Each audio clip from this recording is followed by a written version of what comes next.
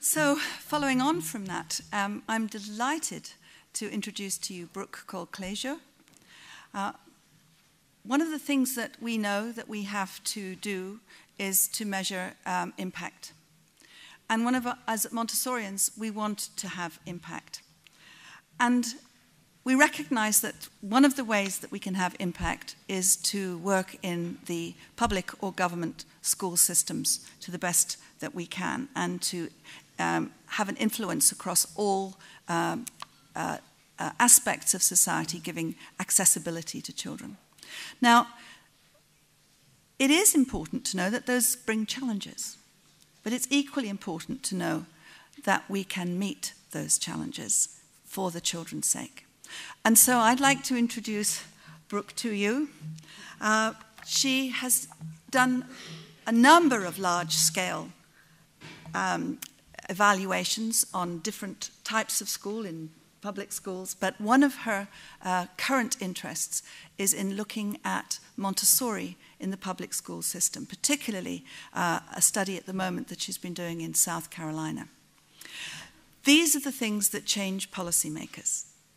As you know, we can talk about the idea of Montessori until individually to many people, and they can be convinced. But at the end of the day, if they're going to actually say this is something we will adopt, they have to have an understanding that it will make a difference. So I'm very happy to introduce Brooke to you. She has a number of incredible academic qualifications, including 2 masters as well as her PhD.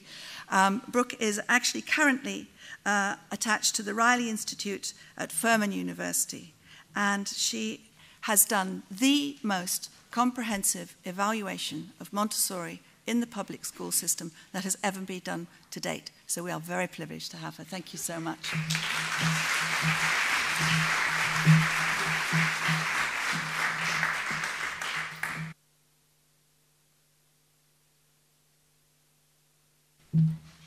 Thank you so much for having me. I'm so happy to be here in Amsterdam and to be at my first AMI gathering.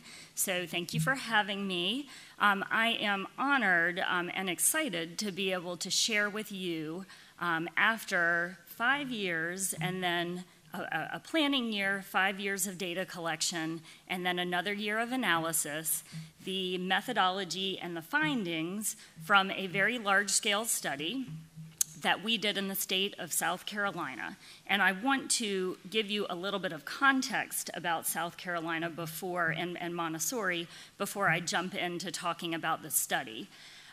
South Carolina, for being a very, very small state in the United States, has the largest number of public Montessori programs in the United States. So even compared to a large state like California with a far greater population, we have the largest number of public programs in the state, in the country. And the reason that that happened is there was a foundation in the state that and I'm not exactly sure how what the beginnings were, but became interested in Montessori. We do have a lot of very quality private Montessori in the state as well. Learned about Montessori, learned about the method, and wanted to bring it to the public sector. That was between 20 and 25 years ago. This foundation made a very large investment in putting Montessori in the public schools, and then 20 years after that, decided that they wanted to see if their investment had paid off in terms of, in our state, especially with our large numbers of low-income and rural settings that we have in South Carolina, has the investment in Montessori education paid off in terms of achievement, in terms of what we are seeing with our children? So that is why the Riley Institute was commissioned to do a study on Montessori in the public sector. I am not a Montessorian. I am a researcher that has been involved in education research my entire career and in teaching, but I am not a Montessorian, and I think that was by design, that they wanted somebody that was outside of Montessori to come in and learn and study and report. So that was by design. But as I will talk about, as I talk about the different pieces of the study, because I'm not a Montessorian, I did have to bring in several people from the Montessori community to help design the study, to help design instruments or select appropriate instruments. So it was a team effort in that regard. So just a little bit of a background on South Carolina so you can understand the context. The National Center for Montessori in the Public Sector does a great job of tracking the program, so I do encourage you to look at their site to see to see how Montessori is really growing definitely across the United States. So what I'm going to do for the rest of this presentation, and Steve, do you have a stop time? I know we're pushed back a little bit. Okay. What I'm going to try to do is just give you a quick introduction to what we did in our study, also the different pieces in the methodology, also to give you an overview of the study findings for all of the different facets of the study, then to kind of wrap everything up and give some concluding statements. And then we probably won't do Q&A during my presentation, but there will be a panel after where we can have some discussion. And I've touched on most of this slide. I did want to, again, recognize the Cell Family Foundation that is my funder, and to also emphasize that this study is in the public sector, and the goal being to really fill the gap and to look at investment. So this being a very comprehensive study, we needed to look at everything from fidelity to the model, all the way down to impact and perceptions. So we really designed a four-pronged study where we started off with looking at Montessori as a model. You know, we could say that in South Carolina there are 100 programs across the state that are implementing Montessori, but are they really implementing Montessori? How do we know?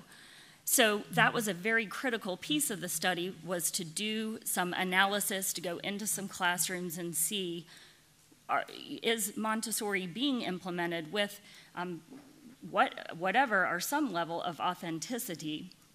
And it was important to be able to establish that before we even began to look at outcomes. So that was a critical first prong of the study. The second was exploring academic and behavioral outcomes.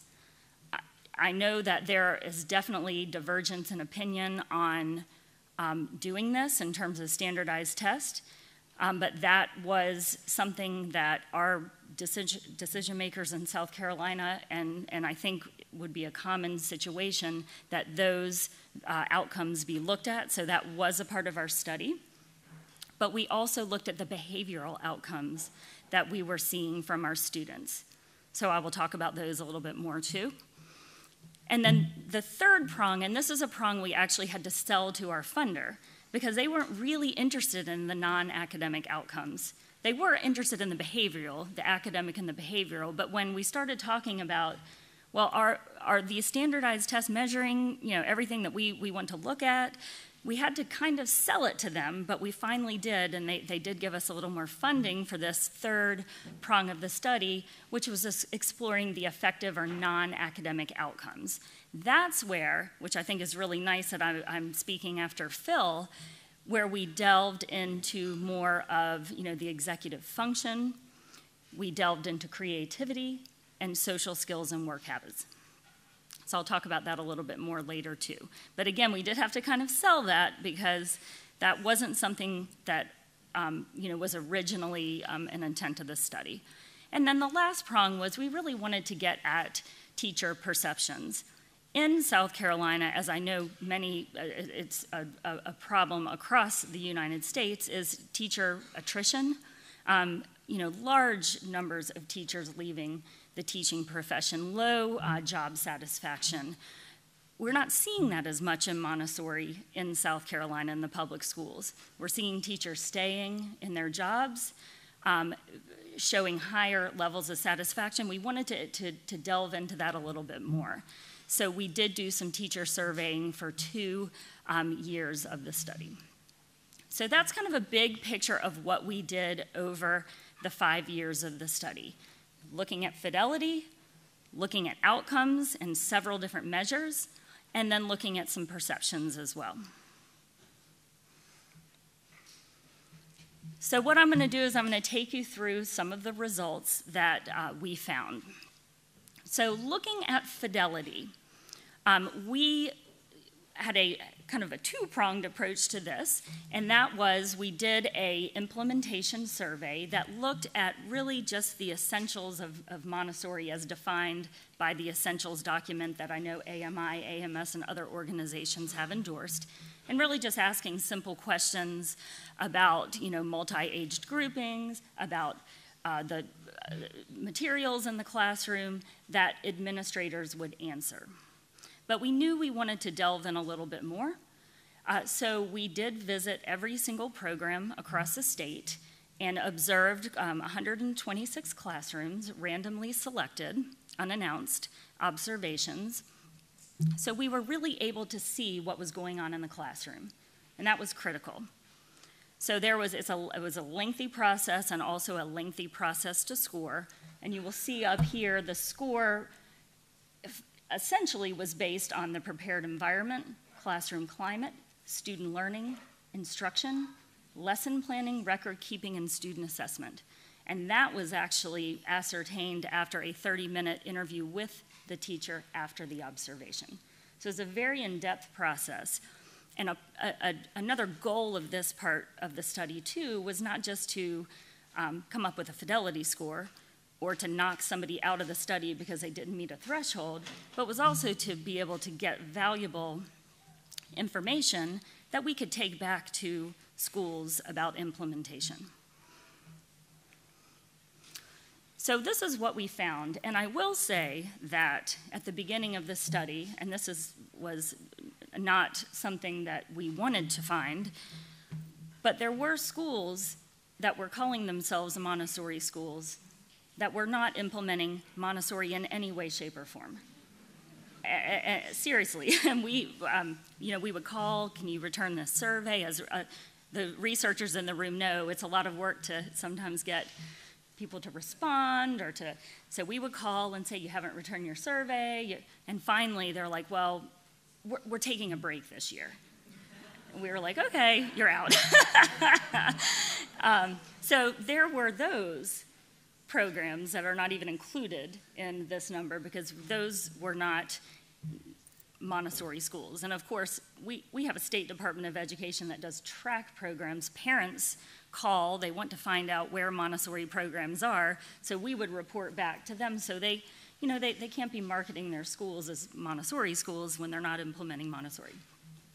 So anyway, pushing them out, these are the results that we got for the schools that were at least implementing Montessori to some degree. Most of the programs did well. There were issues, and again, I wish our Montessorian was here to really talk you through. That's a whole nother presentation, and we are doing these across the state so we can bring back the information to schools. So most of our programs did fall in high fidelity. There were several, 14 in mid fidelity, and there were also many in the low fidelity as well. So that was good just to kind of get a grip on implementation across the state. That was important. We did include all schools in the analysis. The research question was not the impact of high fidelity Montessori on outcomes. The research question was, what is the impact of Montessori in South Carolina as it is being implemented on outcomes? So that's important. Stratifying it by fidelity level is another very, very good question that we would like to get to in future years, and we will, but for this project, it was not. So moving on then, and I'm sorry I'm going so fast, but I want to get to everything. Moving on to outcomes. So really quick, I wanted to give you a demographic look at our Montessori students in South Carolina. That's a good framing for talking about outcomes. So as you can see, we have around 7,500 students. Our study began in 2013, and ended in 16, and you can see the trajectory of growth. And even since this, we are well over 8,500 now. We have seen several more programs to open, and which is nice because, as you will see from this slide, as you would expect in the earlier years, we have more programs, but as students get older, the number of programs drop off. They may have, a primary program in a lower elementary, but as they get into the middle school years, there are far fewer public programs. So some of the schools that we are seeing open in South Carolina are those that students have gone through, parents have been pleased, and then they're like, well, we can't stop now. So that's a really positive thing. So this is a breakdown of demographics of our students, which is important not just to see, okay, what do our Montessori students look like, but for the design of our study was very important because we want to make sure when we are looking at outcomes that we are really comparing apples to apples in terms of our students demographically. So we needed to do an assessment of this and then be able to control and to adjust as we analyze for impact and outcomes. So as you can see from a glance, our Montessori students and our non-Montessori traditional students look fairly similar. It's not, and because in the United States, I know, and maybe around the world, Montessori sometimes is seen as it's an elite approach to education. Well, this shows a different story here. When you look at the percentage of low income, you look at the racial breakdown. The Montessori and non-Montessori students look very, very similar. With 54% of the Montessori students in South Carolina are low income. I mean, that is definitely telling a different story from maybe the expectation. However, there is still a difference. And statistically, even for low income, for example, when you see the 54% and the 63% of non-Montessori being low income, that we know we want to make that equal when we do any comparisons. So even though generally the populations are looking somewhat similar, they're still different enough that we need to adjust before we make any comparisons. So that leads me into talking about outcomes. Now that we've established some level of fidelity in the schools, we've looked demographically to see, okay, what do our students look like so we know that, when we're looking at outcomes that we are making fair comparisons. So then moving into the analysis of outcomes, there are several things as researchers that we're concerned about, and I will take a moment to back up. I think most of you all heard Dr. Lillard's presentation on Friday, and she talked about a very well-done large study of Montessori as well.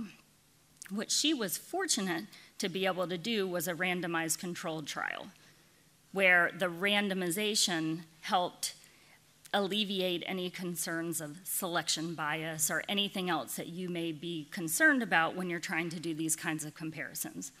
Randomized control trial done correctly control for that and allow you to have kind of equivalent populations.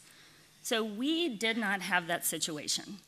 As you all can imagine as practitioners or as researchers, doing that kind of research is really, really hard and is fraught with a lot of issues when you start talking about assigning to control groups and then to, if you're the parent of the control child, I mean, I'm a parent of 3 children. I don't know, even as a researcher, I think I would be like, well, I don't want my child to be in the control.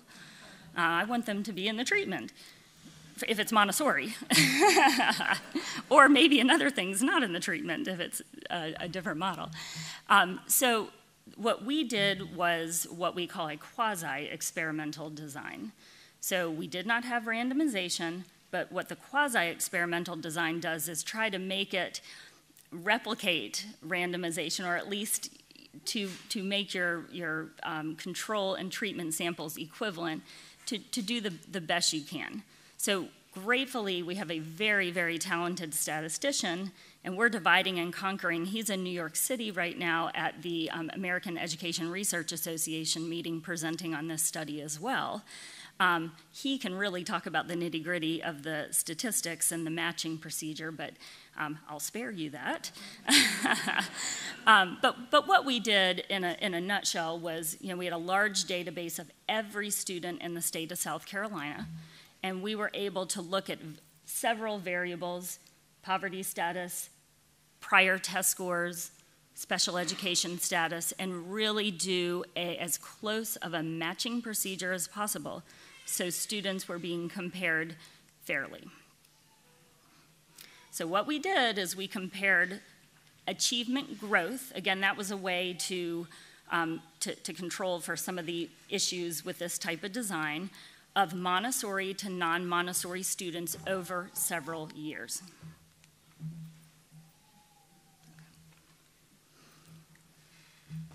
Take a little water break. So what we found when we looked, this is standardized test scores. I know, don't holler at me for that, but it is, we have a large database. It is an ease also of using data that are already there for that large of a database. So interesting, because when you look at these scores, math, ELA, writing, science, and social studies, you may think, because, and I was concerned a little bit, that these tests where, if you're doing Montessori properly, you're not prepping them for the test, you're not drilling your math facts, you're not doing those types of things that I know, because my children are there right now, that they are getting to prep for these tests. So you would think they're not getting that. But then when you look at the results here, and I'll tell you how to interpret this, we have these blocks. If there is a green block with Mont in it, it means Montessori students outperform non-Montessori students statistically significantly. Again, comparing those two matched groups. If you have a blank box, it means somebody did better than the other, but there was no statistically significant difference. And if you see the red block, it means a non-Montessori students outperformed the Montessori students in a statistically significant fashion. The weird block at the bottom means South Carolina ran out of money and they had to eliminate something, and they eliminated the writing test. So that's what that means. Pretty powerful. Pretty powerful. Even more powerful is this slide. So this is looking at scores by subgroups. So when you look at overall is what you just saw. And this is looking at growth from the beginning to the first year of the study to the last year of the study. And if you look at the first column, row, you will look at low income, and you will see that in ELA and math and social studies are low income. And again, we are looking as compared to other demographically similar low-income traditional students, that those students are doing better, statistically significantly on these tests. And if you go down, you can see white students seem to be benefiting the most if you're technically looking at it, but you look at our other subgroups of students, there are Hispanic students, the sample size was very low there, so there was hard to get any kind of statistical significance. But I think the green tells the story. Then we also, like I said, we went beyond looking at the academic, the standardized test, and looked at behavioral outcomes. This same database that I talked about, we track discipline incidences, behavioral referrals, ISS, OSS, in-school suspension, out-of-school suspension, expulsions. And if you look again, it's the same red block, green block, white block. And then, of course, some years we had no data.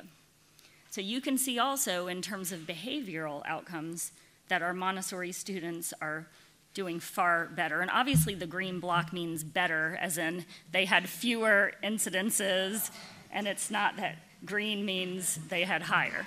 So this just means what you would want as an educator. And then the most interesting part of the study, I think, is looking at the effective outcomes. And again, this is where what Phil talked about earlier, I think, is very useful. We looked at executive function, social skills and work habits, and creativity. Now, I will say back in 2011 or 12, I think it was, when we were beginning to look at instruments to measure these constructs, that's when, thank God, I had Steve Hughes, who I gratefully met and was able to pick his brain about different assessments to use, and it was extraordinarily helpful. Because there was so much out there, but then there wasn't in terms of validated, quality instruments. So I'll talk about executive function first. And wow, I wish the MEFs had been around in 2012, because we did not have a instrument like that to measure executive function.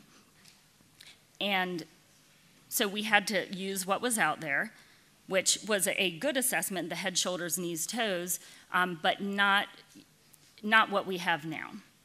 And I will back up to say we obviously did not administer these assessments to all 7,500 Montessori students. We had a smaller sample of 100 Montessori and 100 control students in a high-quality Montessori school, high fidelity, and did those comparisons. We started when students were approximately 4 years old and then followed them for 4 years. So we administered the assessments each year to the same group of students. So with executive function, the middle 2 years, we used the National Institutes of Health Toolbox, which was a good measure. Phil, you will appreciate that we used an earlier version of it where we had to drag the computers into the schools, which was really hard. So it was very nice when the iPad-based assessments became available that weren't quite as laborious. And we did use the MEFs in the last year of the study. So we found over the years, we found some mixed results, but a small advantage in some years for Montessori. Those were researcher-administered assessments. And then let me jump down to creativity, because that's another researcher-based assessment that we did. We used the EPOC. Has anybody ever used the EPOC in this room? You have, okay. So it's a good instrument, but it's lengthy, and the scoring process is, it's interesting. But we did find we administered this assessment to our Montessori students and to our control students, and we did see a statistically significant advantage for Montessori students.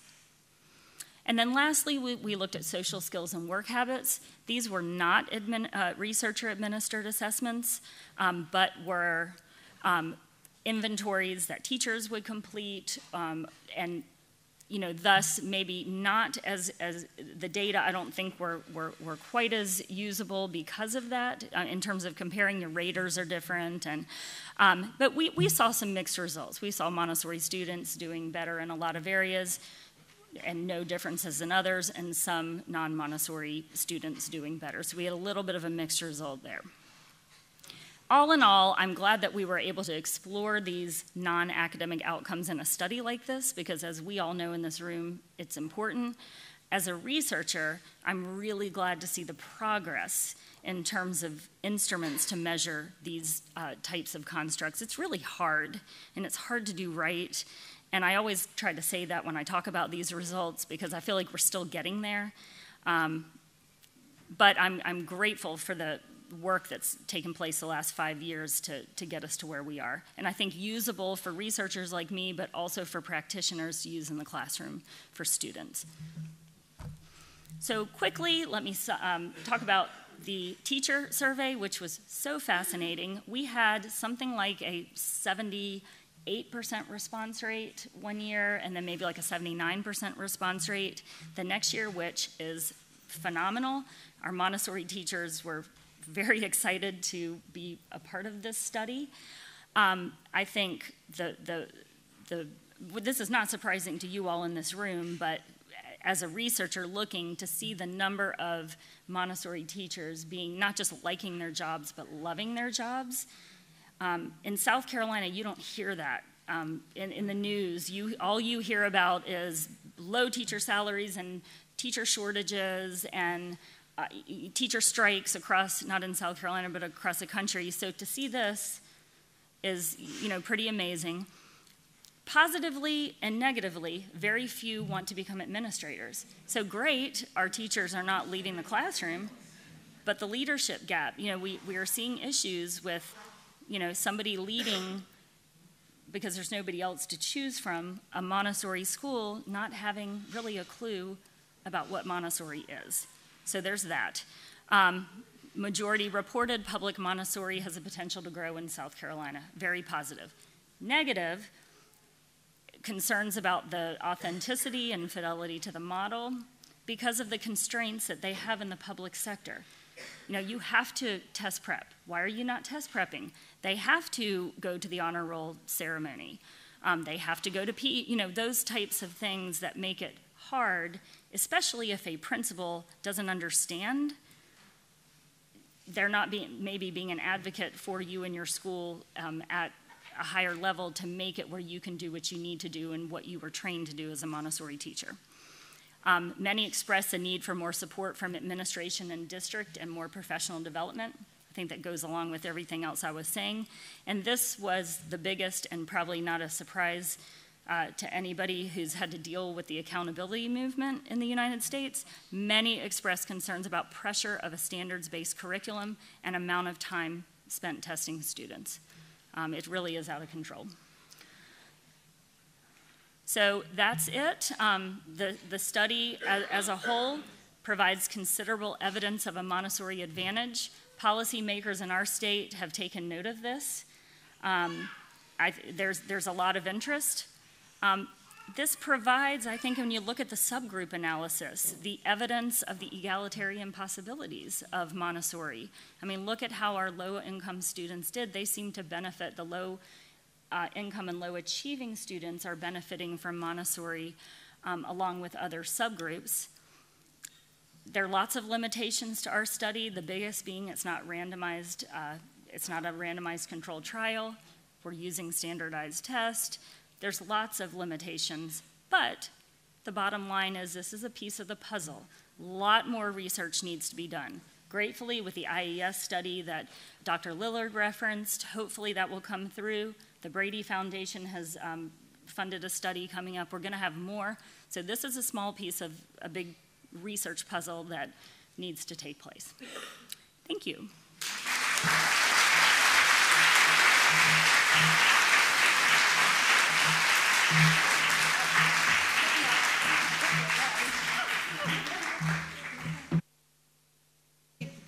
I hope you found that very enlightening and encouraging. Thank you so much.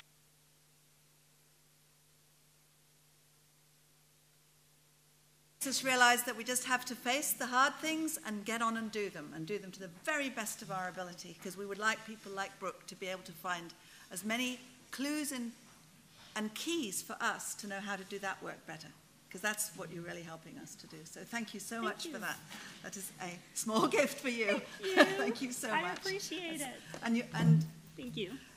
Thank you so much. It just is incredible that we're able to begin now to look at these kinds of objective, huge-scale experiences and understand that, until we face these things and until we then start to see what lies behind the difficulty and how we can actually begin to think our way through to bring about that fidelity so that the children are receiving what they need, to bring about the policymakers so that they can understand that it's not a trivial thing. I know that when we first thought about Montessori for the population in Kenya, the IDP population, there was some level of disbelief that we could actually have something that was at all relevant to their experiences.